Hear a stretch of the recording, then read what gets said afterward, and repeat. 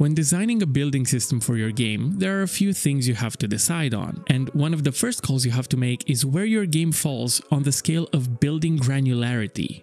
For example, in Terraria, you build your base by placing individual blocks, while in State of Decay 2, you populate predefined spots within a settlement with pre-built facilities without having much control over how they look. Now, there are many games on this scale, each with their own approach to the same problem. It's important to note that games on the prefabs end of the scale tend to have an easier learning curve, where players are presented with pre-built Lego pieces of their structures at the cost of potential creativity.